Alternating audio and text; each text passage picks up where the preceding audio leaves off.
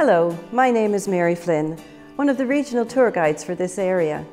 Welcome to the village of Vale, a historic place known as the home of the McKenna clan, a large internationally known family with many connections in Prince Edward Island. We'd like to take you on a tour of the many places of interest, notably where I'm standing today in Donagh Oratory. As you can see, we have wonderful stained glass windows specially designed for this building. Earth, wind and fire are among the many interesting symbols here, as well as the biblical tales behind the altar.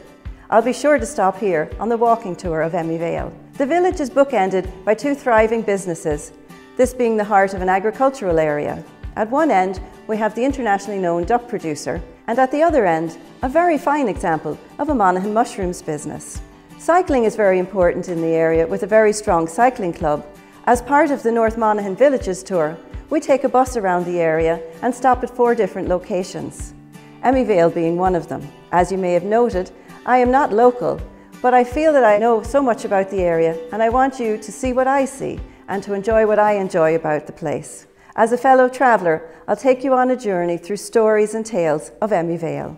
Monaghan isn't noted for anything dramatic, and yet, when visitors come here, they tell me that this is what they thought Ireland would look like. Its rolling hills are understated but authentic, and you get a real flavour of Irish rural life, with all the best that it has to offer.